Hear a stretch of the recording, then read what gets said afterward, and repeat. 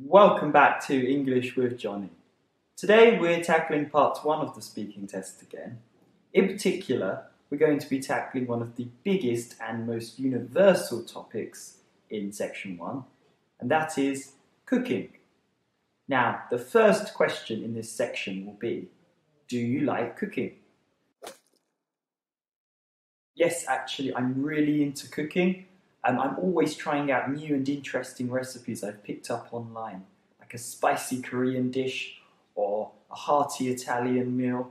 And it's kind of like a hobby of mine, trying to recreate all these dishes from around the world. Definitely not. To me, it's just a chore. You see, cooking takes a lot of time and effort. And I also find that if I'm the one cooking, I don't really enjoy the meal. I think the whole process of it desensitizes my taste buds. I'm a huge fan of it. To me, the art of cooking is sort of like a puzzle. Through trial and error, you need to work out all of the precise measurements and combinations of the different ingredients in order to make the perfect dish. So it really appeals to my creative side. Oh, absolutely, especially when it comes to cooking for other people. I just love to see the looks on their faces when they take that first bite of a tasty dish that I've prepared for them. It really gives me a sense of achievement.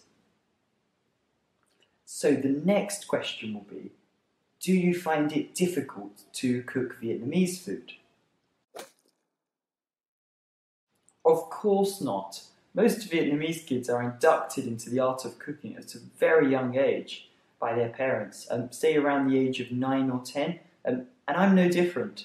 When I was in primary school, I could already cook rice, boiled pork, and Vietnamese spring rolls. You know, I just learnt some simple dishes that I could make in order to help out my family.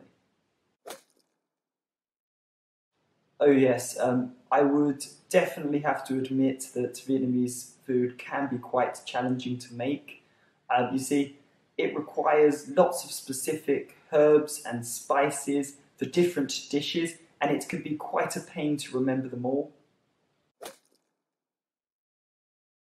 Well, it depends. Like most cultures, we have a healthy mix of simple and more elaborate dishes. So if I just want to rustle up something quickly, I have that option. But also, if I'm looking to challenge myself, there's a lot of Vietnamese recipes that can really give me a run for my money. The next question is, who taught you how to cook? Well, nobody really taught me how to cook. I kind of just picked it up from watching my parents cook dinner for us. Well, I'm pretty much self-taught when it comes to cooking. I mainly learnt from YouTube tutorials.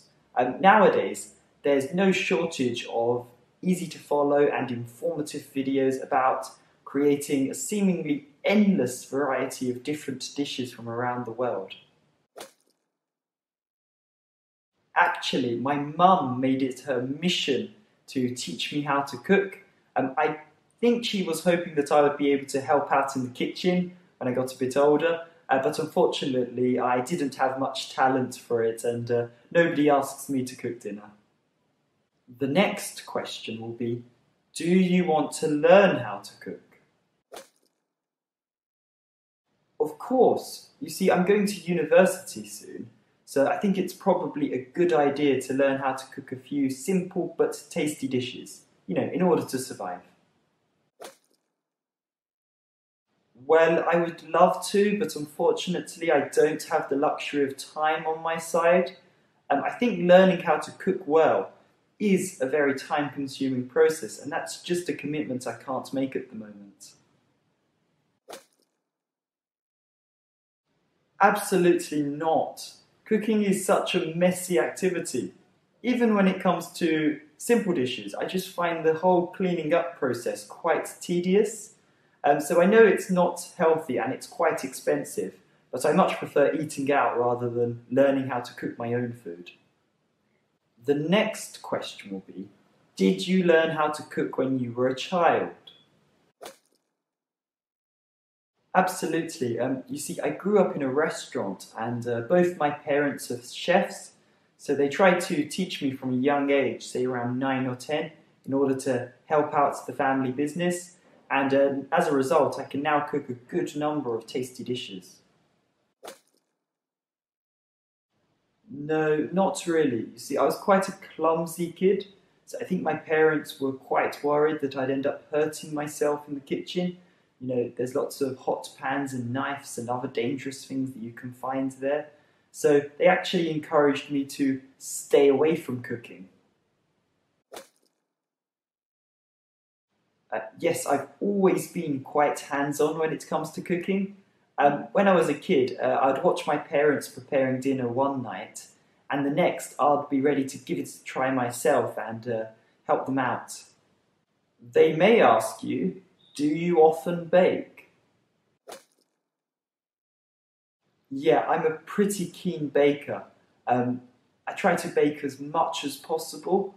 You know, it's just so much fun mixing all those ingredients together. And you can't beat the smell of freshly baked bread and cookies wafting through the house. It really just makes the whole atmosphere of your home really pleasant.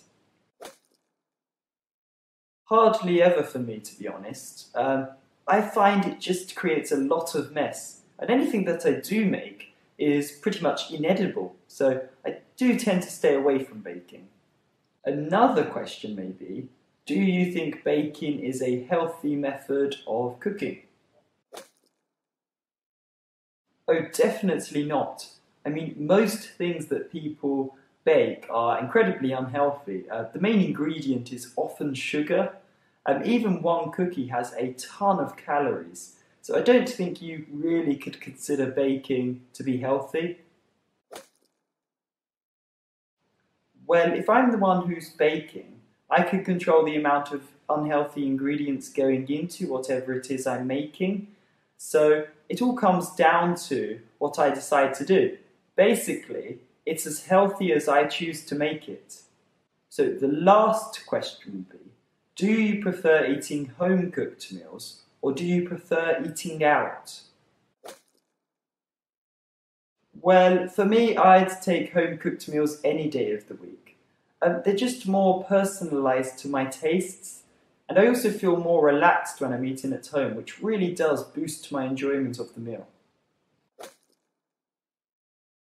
Oh, well, I really enjoy eating out for lunch or dinner, even though it's not practical to do so every day due to the cost.